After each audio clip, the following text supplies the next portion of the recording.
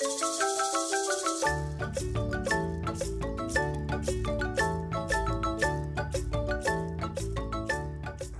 MACOCC project describes and relates two concepts of cancer. On the one hand, we look at the contemporary scientific concepts of cancer.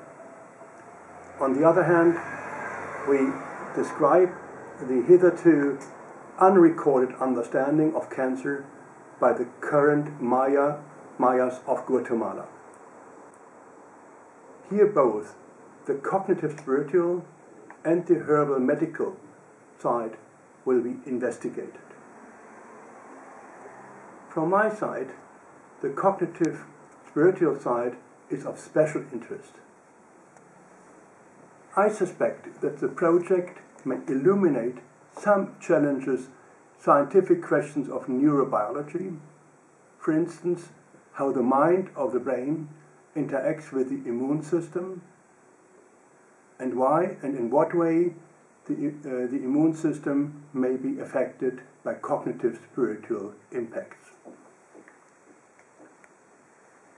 A special feature of the MACOCC project is that it is a transdisciplinary project, in the strong sense. The project is jointly led by Don Cirilo Pérez Oslach, the ambassador of the Guatemalan Maya, Don Simeon, and some other elders on the side of the Maya. And the project is led by me and Professor Renner on the side of science. The project is coordinated by Monica Berger-Gonzalez, who is both a PhD student at ETH and a Maya priest. Don Cirillo expressed that the Maya want to give something to the world and that they want to build a bridge to science. And I suspect that Western medicine can give something to the Maya knowledge on diseases, for instance, by means of diagnosing diseases. And I believe that both sides can learn from each other. This, however, asks for the development of new methodologies, such as transdisciplinarity, where both sides meet each other on equal footing, and which allows for transdisciplinary processes where both sides may benefit. Already the first month of the project has shown that this is possible. The MACOCC project takes a look at modern scientific theories on cancer and the immune system and reconsiders them from the human environment systems framework perspective. A critical aspect is collaboration with key project partners from leading scientific communities in Europe, who compose an advisory board stressing scientific rigor and the production of state-of-the-art knowledge on cancer. However, other cultures have different ways of conceptualizing and dealing with cancer, such as the Maya people of Guatemala, who have treated this disease, called Ajalpul Ajalcana, for hundreds of years. The MACOCC project is conducting research with the Maya Council of Elders in Guatemala, working with wisdom keepers and traditional healers of 6 ethno-linguistic groups. The Maya indigenous people represent 55% of the population and comprise 21 ethno-linguistic groups. The MACOCC project will conduct over 70 interviews with elders from the Cachiquel, Quiché, Quechí, Mam, Itza, and Mopan communities. This process will allow for the reconstruction and documentation of Maya knowledge on cancer. In January 2011, The ETH project leaders joined representatives of the 6 regional Maya councils of elders to take part in the research project. As the transdisciplinary process dictates, both cultures' protocols are taken into consideration to achieve a full understanding and effective organization of the project. Before jumping into a Western academic setting, the Maya Ahqihab and Ahkamalpej, leaders of the councils, conducted a ritual ceremony in the ancient city of Tikal, where all participants were introduced to each other following an ancient process of communication with the material and spiritual worlds. The ceremony served to request the support of all spiritual guides of the Maya people to conduct the workshop for the MACOCC project, as well as to have a clear mind to reach a wise consensus on important aspects of it.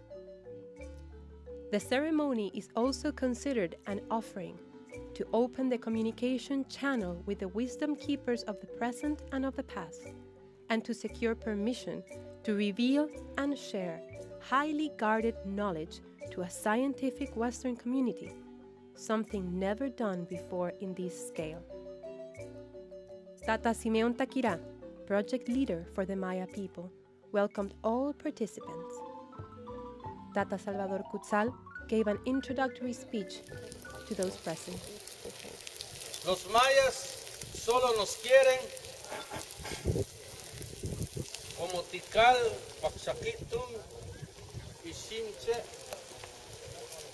Allí sí nos quieren. Pero los dueños de los hoteles, de los restaurantes, de los aviones no son los mayas. Comen de nosotros. ¿Dónde está la tierra? ¿Dónde está nuestra espiritualidad? Nos insultan. Hacen proyectos fuera de nosotros. Comen de nosotros. Y todavía así no nos tratan como personas. Por eso es importante que nuestra medicina, el fuego sagrado, nos indique cuál es el norte, cuál es el sur, porque nos hemos perdido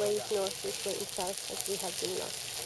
Por eso queda en las manos, en la mente, en la inteligencia, la responsabilidad de retomar la historia.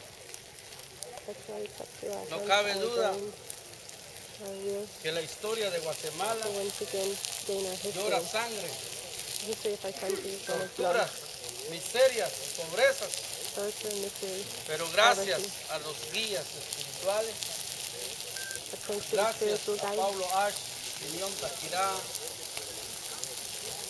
no nos han matado todavía, todavía existimos, y si existimos tenemos que retomar la historia.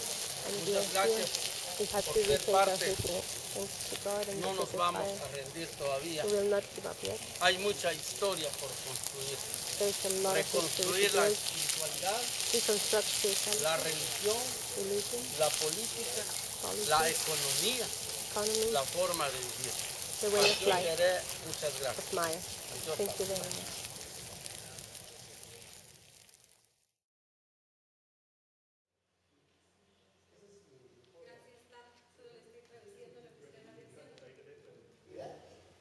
After the ceremony was concluded, the first transdisciplinary workshop took place, where the elders from the 6 Maya councils discussed with their ETH counterparts the main aspects of research, from the guiding questions to results and the way in which joint leadership was to be carried out in the next 3 years.